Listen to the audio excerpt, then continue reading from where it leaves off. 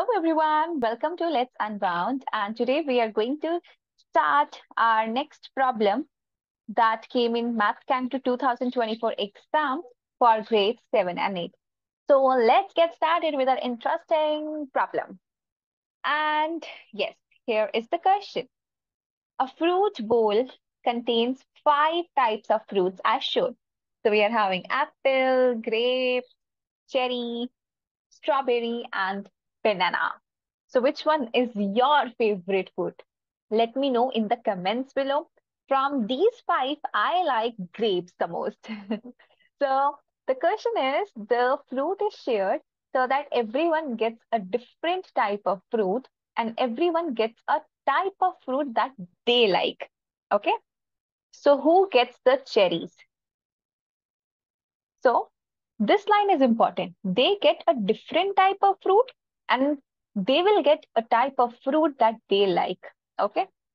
So who gets cherries? Let me zoom into this problem so that we see it very carefully. Okay. So in such type of problems, always start with the person who is having least number of favorite fruit. Okay. So from here, I am able to see Al. Al is having apple only, right? Al only like apples. So that means Al is going to get apple, correct? Because no other fruit he likes. He only like apple.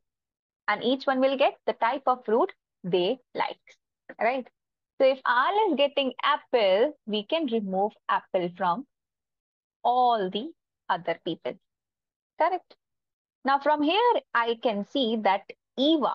Now Eva is having the least number. Apple is already given to Al, so she is left with only cherries, correct? So Eva is going to get cherries. What was our question? Our question was who gets cherries? That's it. Eva is going to get cherries. So easy problem, right? It can look confusing if you go step by step to check all the people, right? So always start from the least count. Al is having apple, remove apple from all the other people. Okay. And then we can easily say that Eva is going to like cherry. No other option. Okay.